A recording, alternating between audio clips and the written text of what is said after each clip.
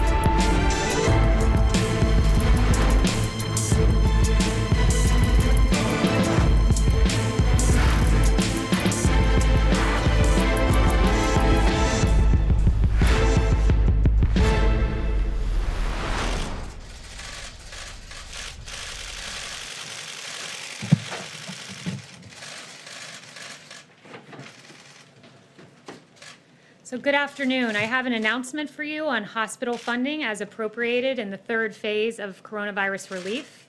The Trump administration will distribute a total of $12 billion in provider relief fund payments to 395 hospitals across the country that have been hardest hit by the COVID-19 pandemic. These hospitals have collectively cared for over 70% of the 184,000 Americans that required hospital inpatient care. $10 billion of the $12 billion will go towards hospitals treating 100 or more COVID-19 admissions. HHS is distributing an additional $2 billion to these 395 hospitals in proportion to the amount of care they provide to low-income and uninsured patients. This is consistent with our effort to ensure that Americans who need federal government assistance the most receive it. We'll be releasing a breakdown of the states receiving this funding and the counties receiving this funding, but for your awareness, New York, New Jersey, and Illinois receive the most funding by state, while New York, Bronx, New York, and Cook, Illinois receive the most funding by county as determined by our metrics. Our healthcare providers, as President Trump has repeatedly acknowledged, are our heroes as we work to defeat the invisible enemy. This relief funding will help these heroes defeat this virus. In reacting to CARES relief, I love what this one provider said. He said, thank you and God for this relief. I have tears in my eyes out of gratitude for these funds. Thank you so, so, so much. Additionally, 100 flights as part of Project Airbridge have been completed to date. These flights have expedited nearly 1 billion pieces of PPE for our healthcare heroes. The third phase of coronavirus relief also included $320 billion in additional funding for the Paycheck Protection Program, which, as you all know, provides forgivable loans to small businesses in order to keep their employees on payroll. This program has been extraordinarily successful. During the first round of PPP loans, 1.6 million loans were issued to small businesses. Of those 1.6 million loans, 1 million of them were given to companies with 10 or fewer employees. So it has gone to small businesses and businesses that need it most. But the PPP, look, it's not just another government program. This is supporting everyday Americans who, through no fault of their own, have found themselves in this predicament. We saw this firsthand at the White House on Tuesday. On Tuesday, President Trump welcomed small business owners and employees to the White House. These small businesses received PPP loans, which helped them pay their employees during the pandemic. Biddy & Bose was among the small businesses welcomed to the White House. Biddy & Bose employs 120 people with intellectual and developmental disabilities. It's a coffee shop not too far away from here. Biddy & Bose had to temporarily close its doors, but because of PPP loans, Biddy & Bose was able to rehire all of its employees. I had the real honor of getting to meet Michael Hoyp. He's one of the employees at Biddy & Bose, and he offered some words of encouragement to our country, and they really touched my heart, and I think they'll touch the heart of America, if you guys wouldn't mind playing those remarks. You, President Trump and Ivanka, thanks a lot for inviting us. Thank you, Mr. President, for having us. I love my job, and I am excited about going back to work. At Biddy & Bose, we like to use the phrase called not broken. That means me and all my amazing coworkers are not broken, and we have lots to offer. I know the great country of the United States isn't broken either.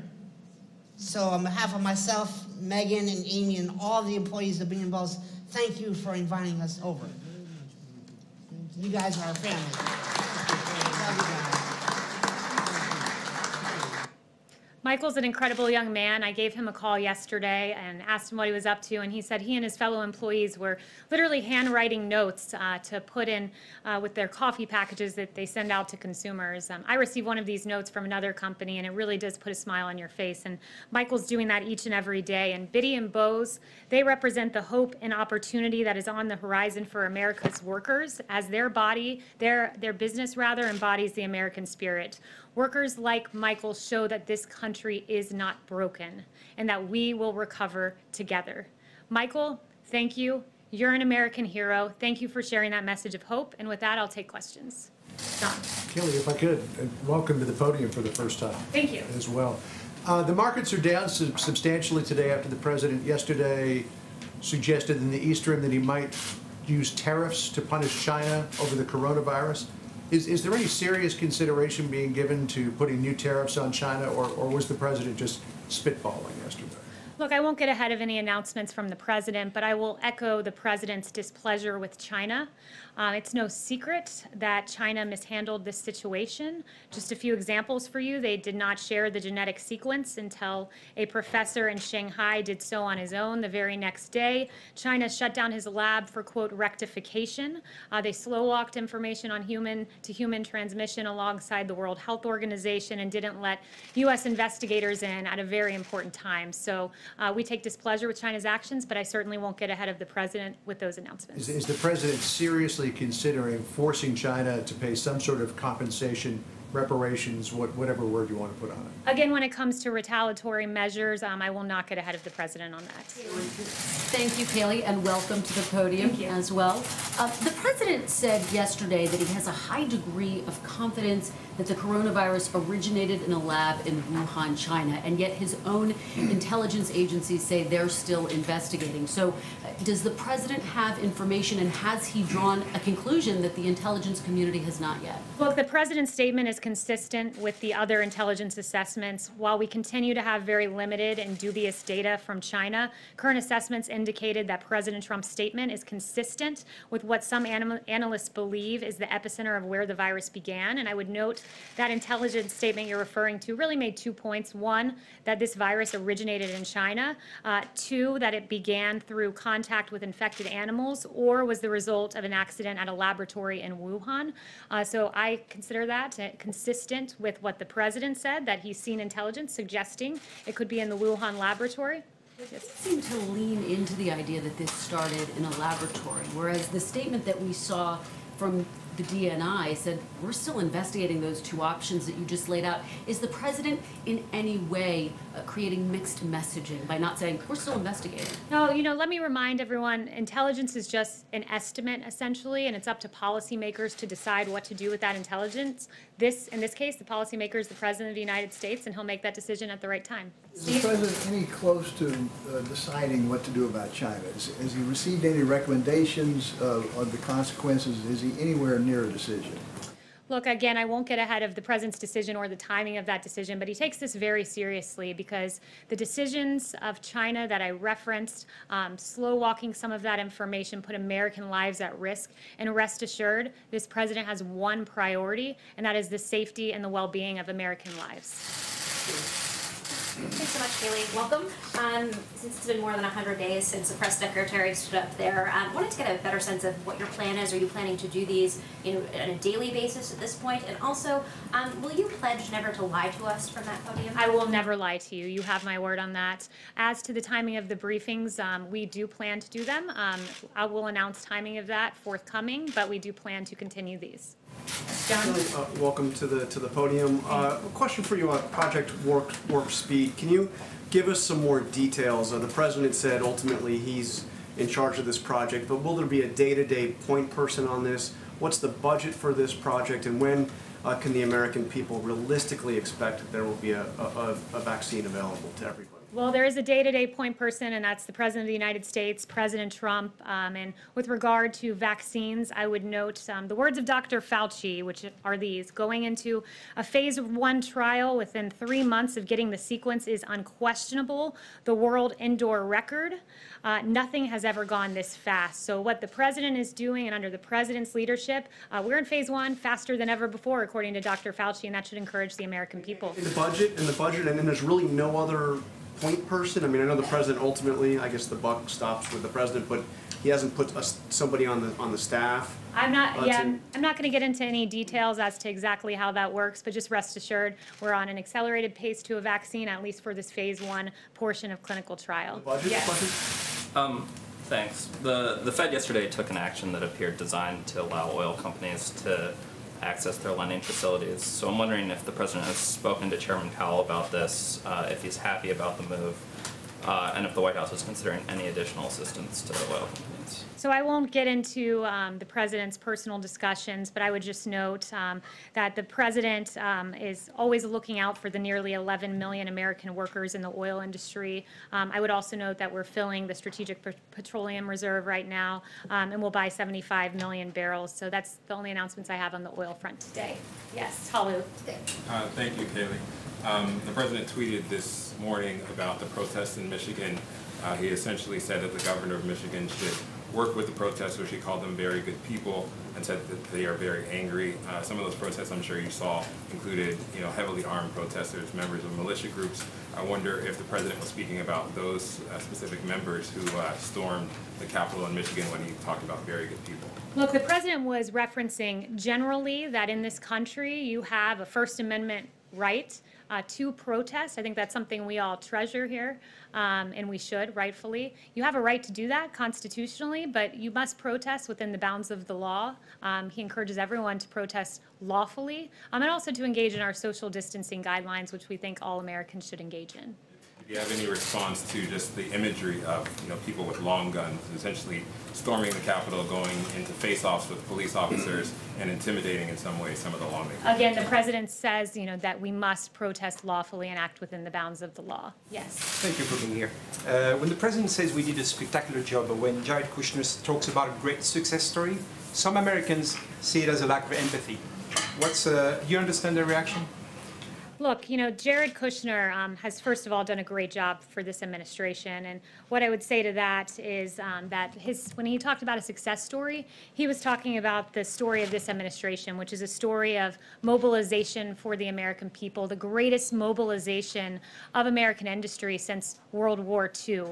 Of course, we grieve for every American life that has been lost, but we want the American people to be confident in the response of this administration, and that is what he was referring to. The fact that in the average year, the healthcare industry uses 25 million N95 masks, and we have delivered in this short time 75 million N95 masks, more than 3 times what the healthcare sector uses in a year. That's extraordinary. It's extraordinary that some in the media were saying that we needed 1 million ventilators, and this president we've needed far short of that so far. Not a single American has died for lack of a ventilator, and the fact that this president can look the American people in the eye and say, I I am producing 100,000 ventilators this year alongside the private sector. 100,000 ventilators, that's 3 times what we produce in the average year.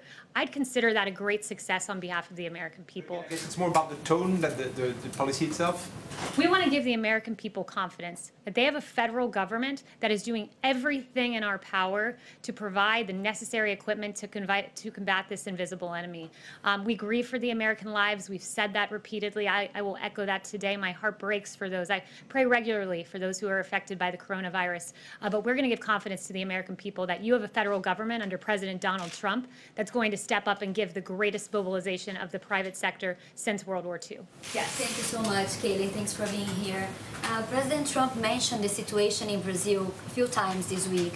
Besides talks of cutting off flights from Brazil, are there talks of, in terms of sending assistance to Brazil, sending PPE or ventilators to Brazil? And is President Trump planning to talk with President Bolsonaro? Well, the president has mentioned that he has sent ventilators around the world. Any excess supply, we certainly look to help other countries. But, you know, in terms of a specific announcement regarding Brazil, I don't have any new information for you on that front today. Yeah, Kayleigh, welcome.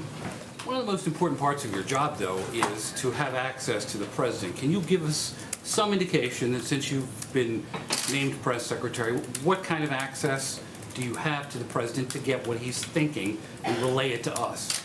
Yeah, I can tell you this. I'm around the president almost the entire day. I was just with him before I left to come out and speak with you guys. I think my staff can attest to the fact that they have a very hard time finding me because I'm normally with the president in the Oval Office. So I'm consistently with him, absorbing his thinking, and it's my mission to bring you the mindset of the president, deliver those facts so this president gets fair and accurate reporting and the American people get fair and accurate information. Yeah. Thanks, Kayleigh. Just following up on Kristen's question, China's blocking the World Health Organization from coming in and investigating how this started. Shouldn't external investigators be allowed into Wuhan to determine, 1, how the pandemic started, and 2, maybe a way that we could expedite finding a cure for this thing?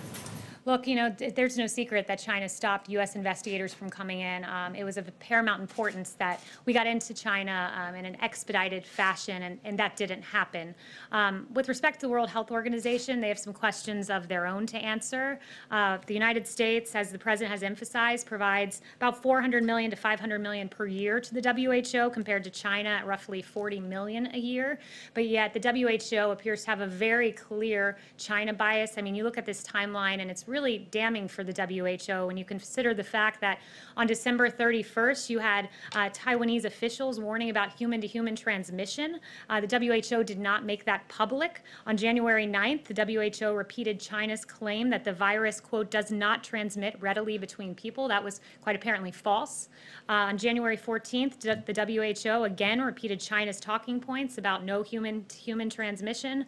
They praised China's leadership on the 22nd of January. On the 23rd, they said, and this is incredible, the pandemic didn't represent a public health emergency of international concern. And even on February 29th, you had the WHO saying that when the coronavirus was spreading around the world, they chose to put political correctness first by opposing life-saving travel restrictions. The travel restrictions this president put in place, the travel restrictions that Dr. Fauci praised as saving lives. And you have the World Health Organization opposing a measure that saved American lives. That's unacceptable, especially at a time when the U.S. was providing $400 to $500 million. John.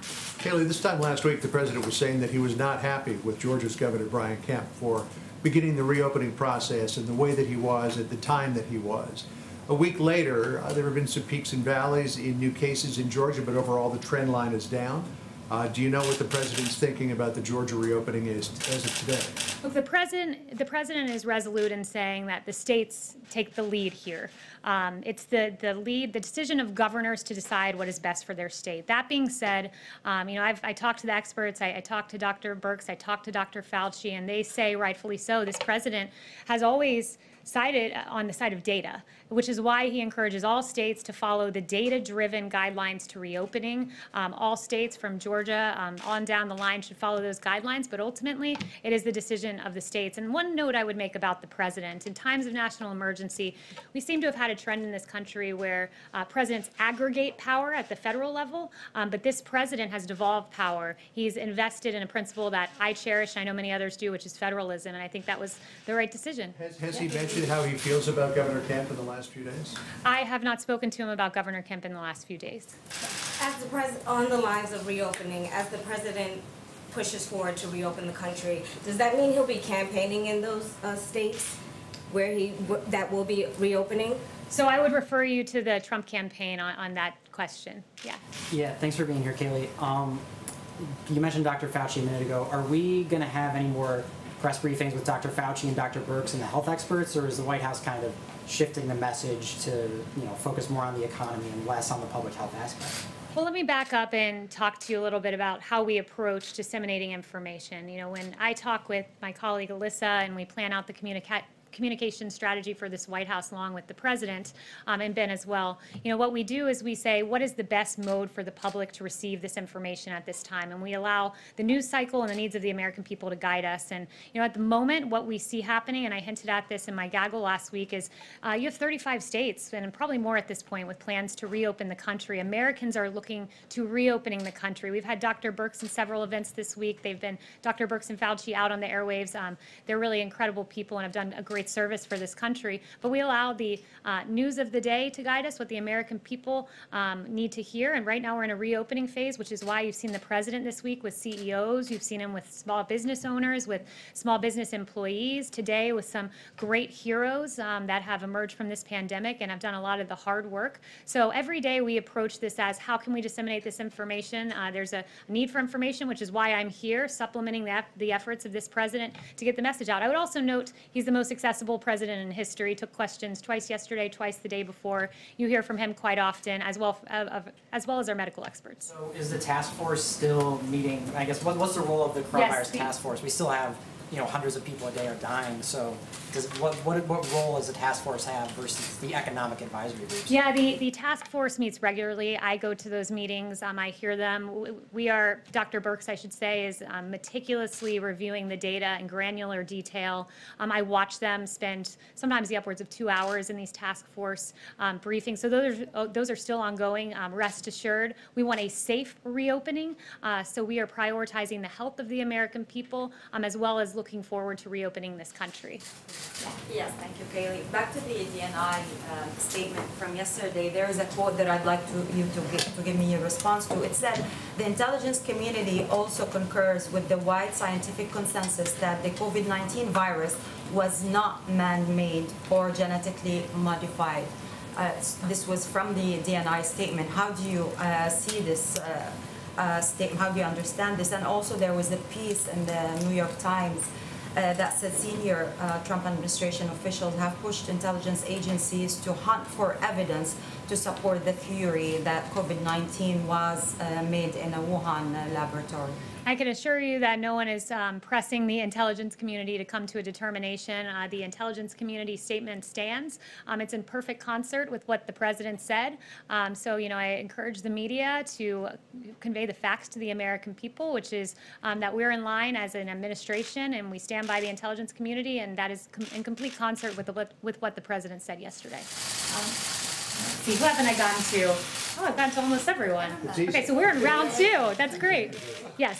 Thank you. Today, former Vice President Joe Biden denied allegations of sexual misconduct against him. Does President Trump take him at his word, given that, as the president has said, he has denied allegations against himself? Well, what I would say is that we are pleased that the former vice president has decided to go on the record. It took him less than, 16 hours to follow the advice of the president of the United States and come out and publicly address those claims. So, we're glad to see that he's on the record on this. Let me just ask you about something the president said moments ago in an interview. He said that Tara Reade is, quote, far more compelling than anything they had with respect to Brett Kavanaugh. What did he mean by that? What is more compelling?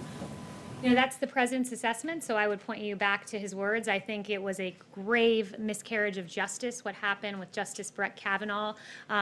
There's no need for me to bring up some of the salacious, awful, and verifiably false allegations that were made against Justice Kavanaugh. That was an embarrassment for the Democrat Party to have dragged the name of a very respectable man through the mud like that. So I'll leave it at that. Yes, Kayleigh, as the radio puller, I'm asking this on behalf of our colleague.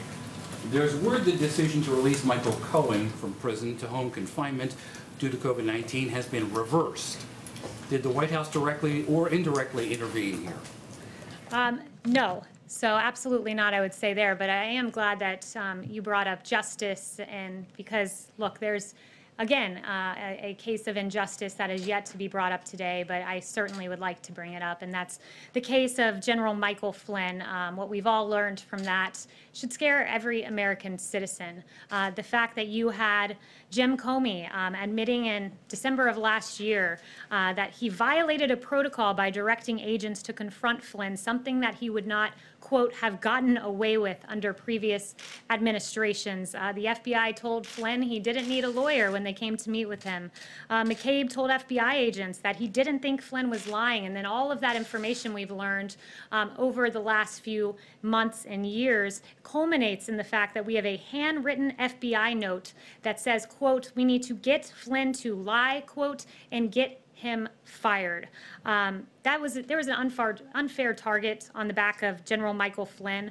It should concern every American anytime there's a partisan pursuit of an individual, and that's certainly, at least those questions are raised with regard to General Michael Flynn, an honorable man who served his country. John. Yeah, Kayleigh, on that, when the president fired Michael Flynn, he said he was doing so because he had lied to the vice president and he had lied to the FBI.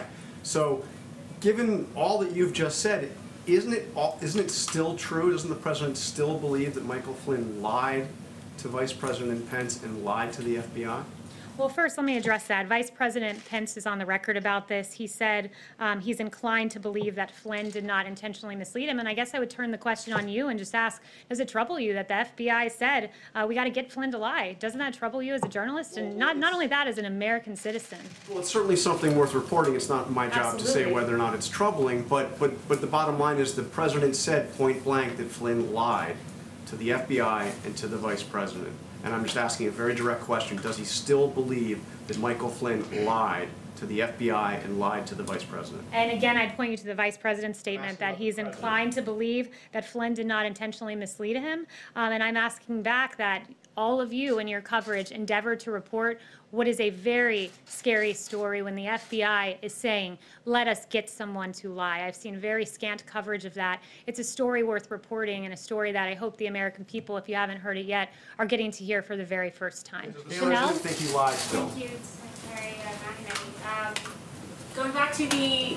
South China Sea, we had an issue come up this morning where you had the USS Barry crossing international maritime waters, and then this is in the South China Sea, and Chinese officials are saying that this will be a dead-end endeavor. Has the president spoken with any side on the Chinese as far as what the United States is going to continue doing? Is the U.S. Navy going to just ignore these threats and keep going through these international waters? What are your responses to China's increasing aggression in the South China Sea again? Yeah, I have no news to report as to the president's conversations, and for the specifics of that, I would redirect you to the NSC. Yes. Thanks. In the same podcast interview, the president said that Democrats would, quote, have to give us a lot for aid to states. I'm wondering if you have any idea of what specifically the White House or the president is asking for, and secondly, what you'd say to somebody like Governor Cuomo, who says, you know, the president's already told me, you know, a few weeks ago that he would support this type of assistance, and why are we bailing out, you know, airlines or defense contractors, but not the states that play that pay teachers or first responders? Well, first, you brought up Governor Cuomo, so I just thought it's a good time to remind everyone that Governor Cuomo has praised the president's response in this COVID-19 crisis, saying that what the president has achieved is a phenomenal accomplishment, and we thank Governor Cuomo for those very kind words. But on that note, with regard to funding to states, Phase 4 is something that we want to start negotiating on immediately and get to work on.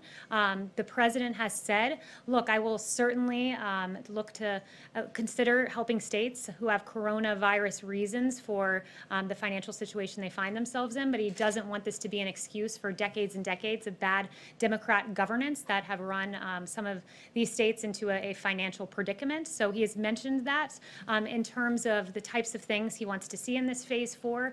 I don't want to get ahead of the negotiations, but I do want to emphasize that he has mentioned sanctuary cities.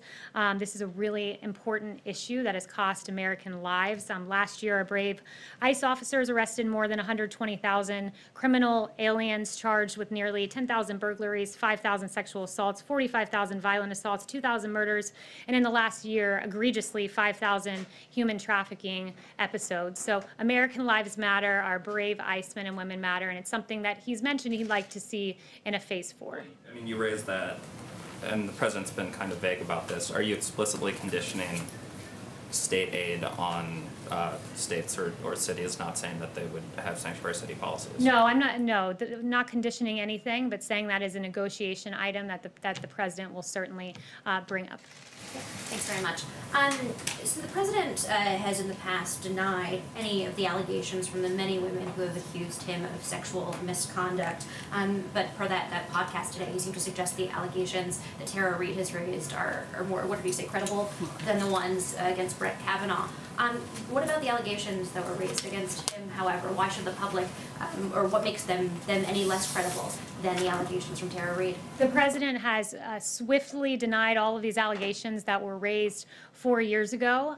He has always told the truth on these issues. He's denied them immediately, and you're bringing up issues, like I said, from 4 years ago that were asked and answered, and the American people had their say in the matter when they elected President Trump as president of the United States. But, you know, the media, leave it to the media to really take an issue about the former vice president and turn it on the president and bring up accusations from 4 years ago that were asked and answered in the form of the vote of the American people. Just come back, Kayleigh, to John's question, because Kellyanne Conway spoke to this the other day and suggested that two things could be true at the same time. We now have the vice president saying it's his belief that General Flynn may have unintentionally misled him. That's now 3 years after the fact. But the two things that could have been true at the same time were that Flynn lied to the vice president and also lied to the FBI. If you remove the FBI piece of that, would the president still have fired Michael Flynn for his belief that he lied at that point to the vice president? I mean, I'm not going to engage in a hypothetical, and that's essentially what that would be. But what I would say is echo yet again that this was a grave miscarriage of justice. I am very glad that the FBI thought to keep a paper trail, because what many have said for a very long time, pointing to the first few facts I shared with you, culminating in that handwritten note, I'm glad they kept such good documentation of their intent to slow walk General Flynn into a trap and to essentially create, as I mentioned, a grave miscarriage of justice. So FBI, at least we can thank you for the great note-taking. Let me follow up on that, though. John does bring up the point that General Flynn pleaded guilty to lying to the FBI.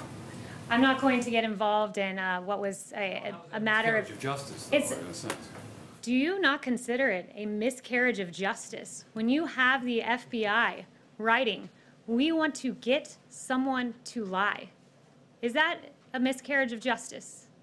But in the end, he pleaded guilty, and then that's... You hesitated because you know what the answer is. The answer is yes. That's up to a lot of other people to decide. And I would encourage the media to cover it, because I've watched a lot of your networks, I've read a lot of your papers, I've seen a whole lot of scant information about Michael Flynn, when there was a whole lot of speculation about Russia, Russia, Russia, culminating in $40 million of taxpayer money being lost, and the complete and total exoneration of President Trump. Thank you guys so much. I'm going to cut this short now and go see my little 5-month-old here in a few hours. And let me just say this. The president at 5 p.m. leaves today for Camp David. It's going to be working weekend. He'll be talking with heads of states, with elected officials. We have a great event coming up this afternoon. And of course, everyone should watch the Fox News Town Hall with the president from 7 to 9 p.m. It'll be can't miss television, much like the highly rated President Trump coronavirus task force briefings have been. Thank you. What you think of me now? How you like that? How you like that? What you think of me now? How you like that? What you think of me now?